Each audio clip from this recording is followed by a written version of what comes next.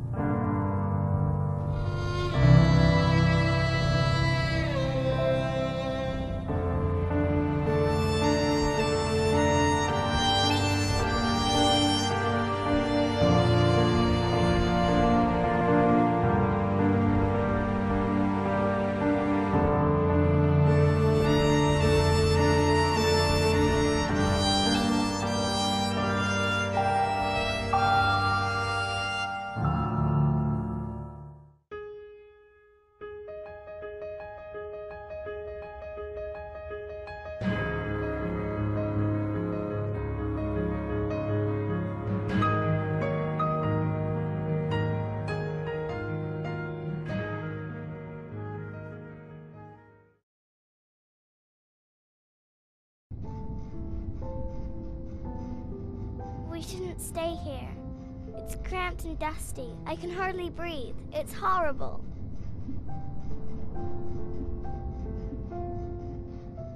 We'll get through this, Rini. Miss Clark said it's not safe here.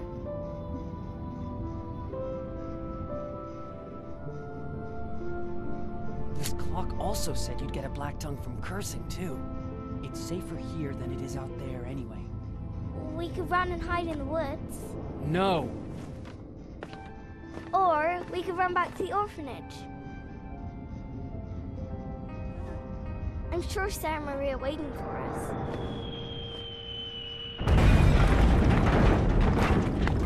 We're stuck in here. Why don't you understand that? Anyone still out there is going to die. All of them. Little girls aren't invincible. They got blown to pieces too! I didn't mean to. Rini, I didn't mean to scare you. Rini, I'm so sorry. Just forget what I said. We're okay. You're safe here, I promise. What can I do to comfort Rini? That reminds me of something that never fails to cheer Rini up. Guess who I am? Well? You don't look like him at all. How about now? No, you don't even have baubles. And where's Spot? Where am I supposed to get a bobble hat? Not to mention a green super caterpillar. Hey, he's got a bobblehead. I hate to make a fool of myself. I'll do it for Rini.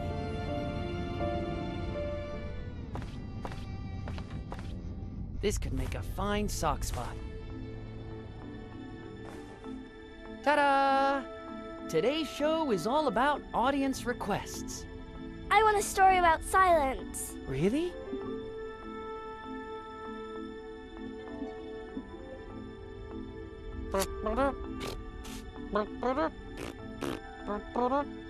No!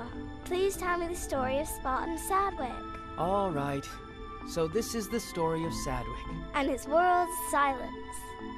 Sure. And his world. Oh. Sorry. Silence. Sadwick was a clown who never laughed. He also didn't want people to laugh at him. So he left his grandpa, his brother, and the circus to see the world. But not alone. Because with him was his best friend, Spot. Spot also helped Sadwick, and he did it by changing into all kinds of things. Eventually, they made their way to the King of Silence. You need a crown, and something for the prosophy. One thing at a time. First, my crown.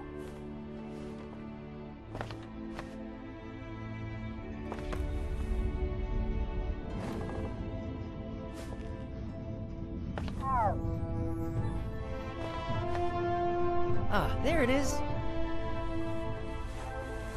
Hey presto, the King of Silence.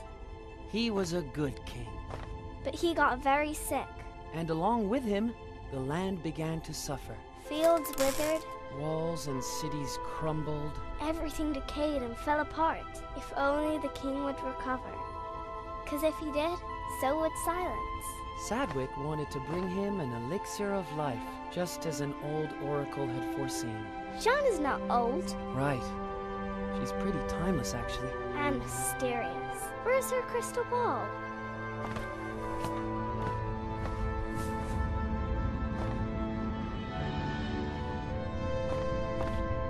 Why, hello there, crystal ball.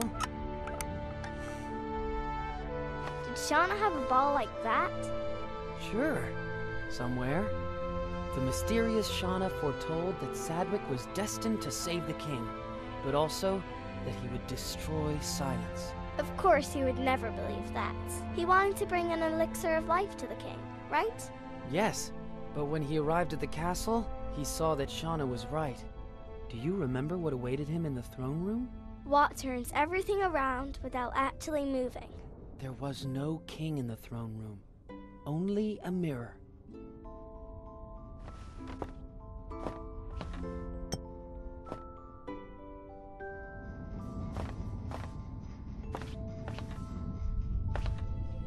And when Sadwick dared to look into the mirror, he didn't see a sad clown with a bobble hat.